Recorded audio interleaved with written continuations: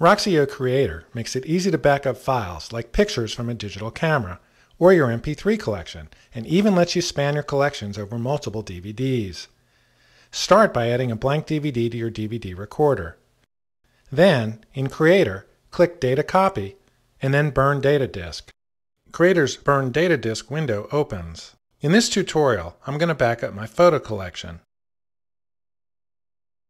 Within the program, I can click the Add button and either add files or folders. If I choose a folder, I would navigate to the My Pictures folder, click My Pictures, and then OK. Creator adds the selected folders to the project. Or I can drag the folders in from Windows Explorer. If you're creating an incremental update since the last time you backed up your files, you can quickly find new files using the Quick Scan panel. Click Quick Scan, choose where you want to search, the type of file to include, and the changed since date. For example, this configuration would find all digital pictures saved in the My Pictures folder since May 31st, 2009. Click Scan, and Creator finds the files that meet the criteria and adds them to the project. Here they are. Since I've already included these files with these other folders, I'll delete them from the collection.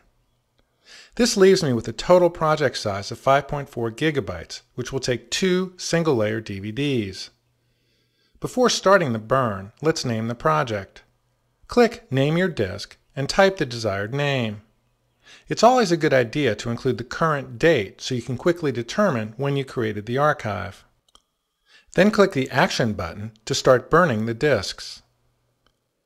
Here's the message telling me how many additional disks I'll need, and also that I won't be able to add more files to these DVDs after they've been recorded. That's okay, so I click Yes, and Creator starts burning the disk.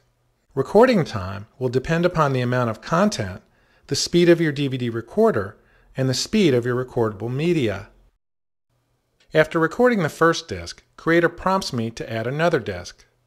I'll do so and click Continue, and Creator starts recording the second disk. When done, click Finish or Label Disk to create a label for the disk that you just recorded. Let's take a quick look at the DVDs we just burned. Here's the first DVD with pictures from 2005 through 2008, while the second disc contains pictures shot in 2009.